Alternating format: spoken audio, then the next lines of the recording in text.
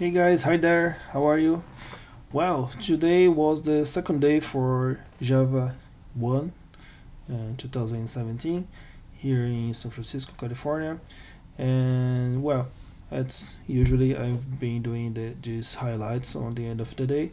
So today, my first session today that I attended was from Venkat Subramanian. Well, if you don't know Venkat Subramanian, I challenge you to please do it. Go online, go on Google, go on YouTube and search for Venkat Subramanian or Venkat Java, and you will find Venkat. And why I'm telling you this, because Venkat is one of the best speakers on the world. On our community, Java community, maybe it's the best one. And for you get the big picture of it. We have the JavaOne rock stars. Okay, that's the best speakers from the best sessions in each edition of JavaOne. So when we give a session on JavaOne, the attendees go and vote for each session, and the best voted sessions earn JavaOne Rockstar. So if you have one JavaOne Rockstar, it's awesome, because we have many good speakers, many awesome speakers, many good sessions. 400 sessions on each edition of JavaOne. So if you have one JavaOne Rockstar, it's awesome. Okay, it's like you have an Oscar. And Venkat maybe have like 20 rock stars.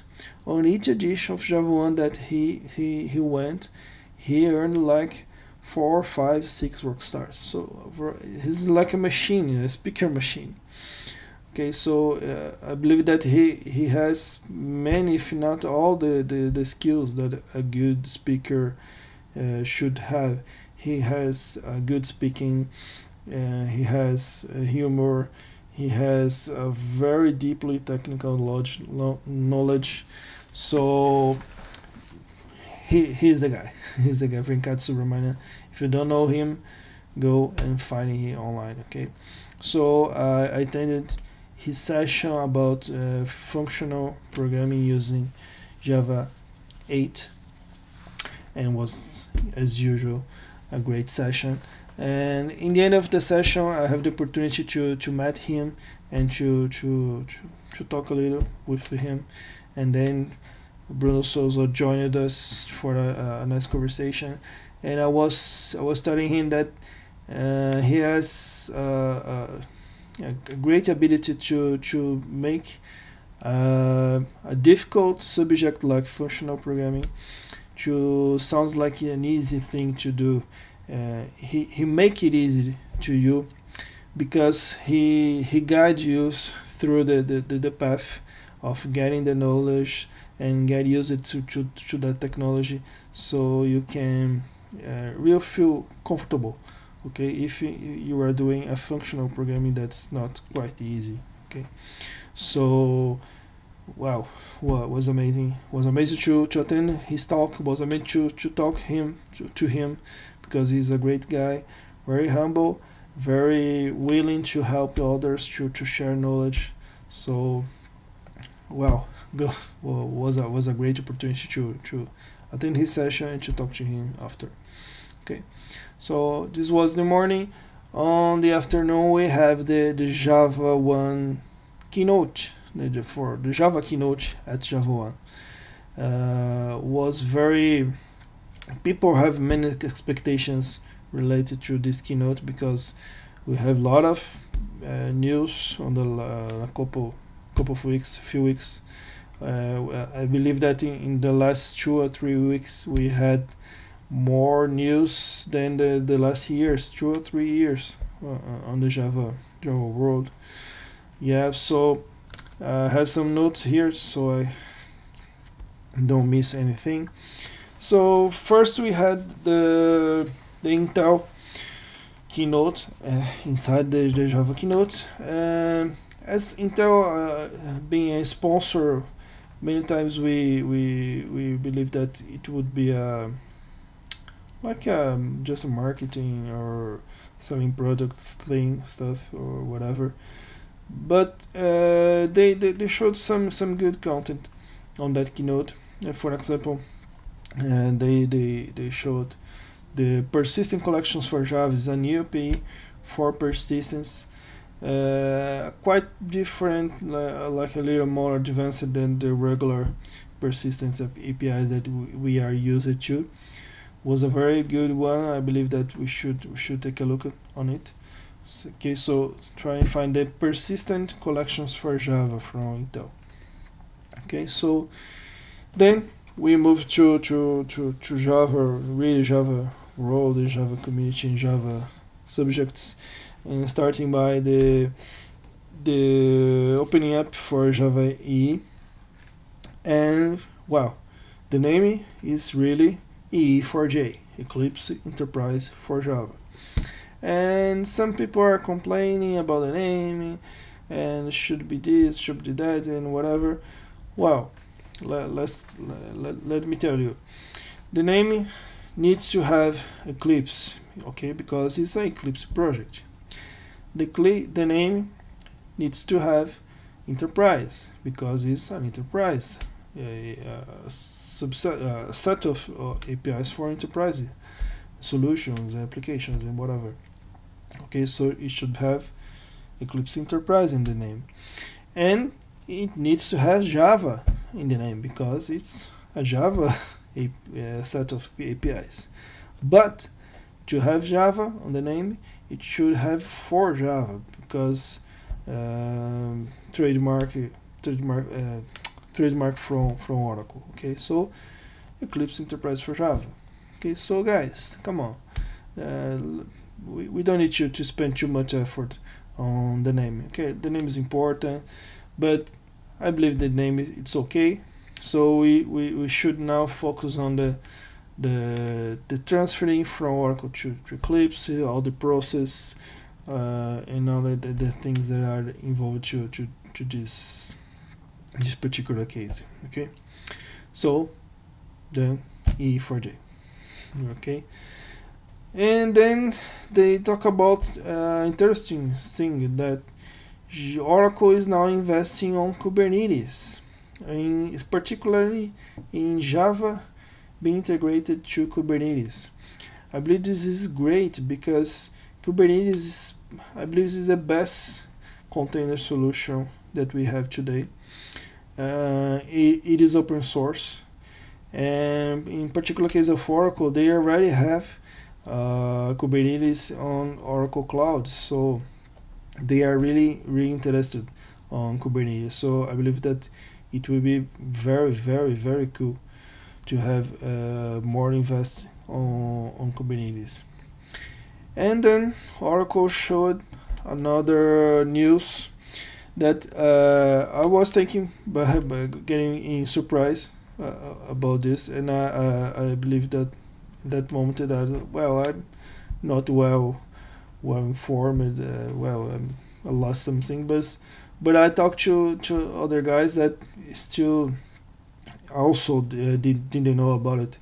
There is a project called the FN project. It's a serverless platform from Oracle, and the cool thing in that Oracle open sourced the project in the stage.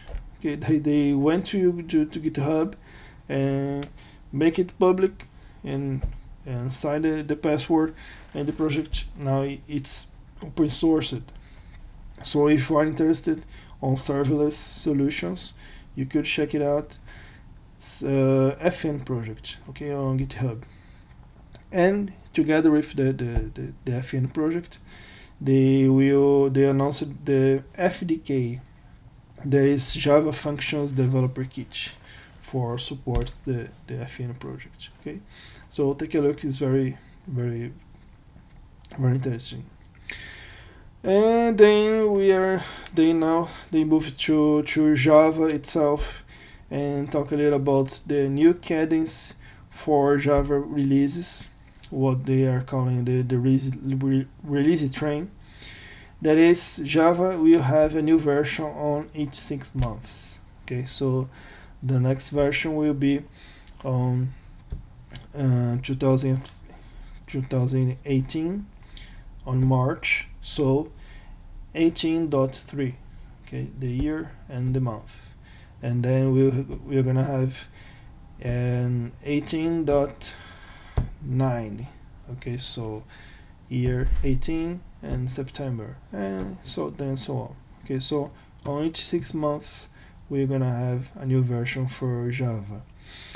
This is cool because we will be able to have more new features being delivered in a shorter time, and on the other side, if we have a new feature that's still not good to be on the next version, if you're gonna wait for, I don't know, 6 months, it's not a big deal. Okay, so we can wait. We waited for years for a new version of Java, so I believe it will really be interesting and will work very well. Okay, so and then another cool announcement is that now Oracle JDK and Open JDK, and they will be just one stuff, because Oracle is opening also the Oracle JDK. Okay, so we in some moment we will not need to be worried about difference between OpenJDK and Oracle JDK, because they will be just one product, one project. Okay, so that was the Java keynote. Very funny, very interesting, very good news. And I saw on Twitter many people saying that this was one of the best keynotes that we had on the last years.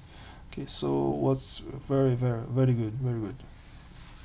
And then at the end of the keynote, we should still have like 2 slots for sessions, and I attended a session from both Brazilian guys, Elias Nogueira and Bruno Souza.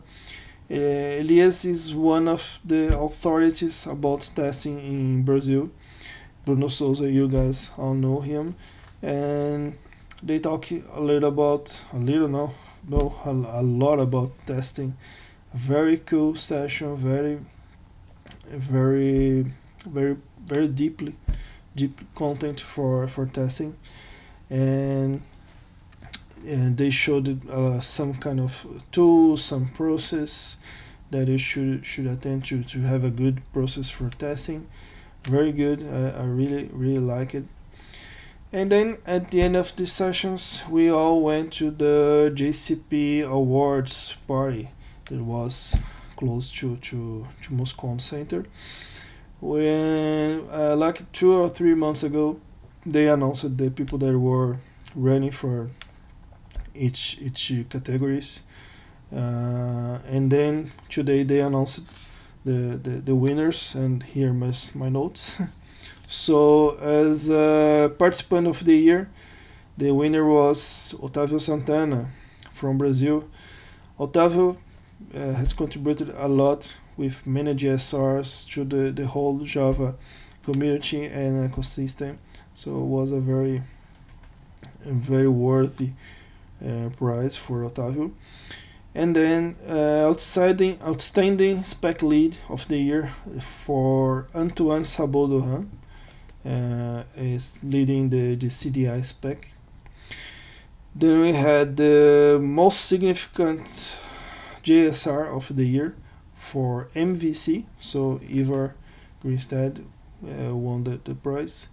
And the last category for outstanding adopt JSR participant of the year for Martin Verburg from the Jug, London Jug.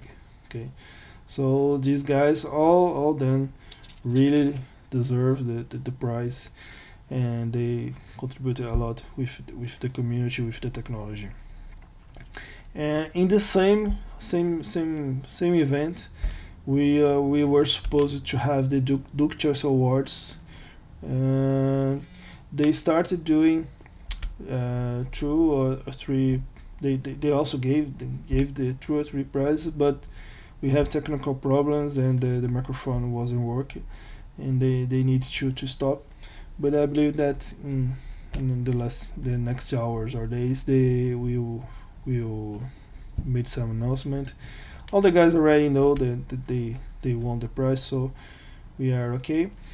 And the party was very nice, a very good opportunity to know some people that maybe you just talk on Twitter or Facebook or whatever.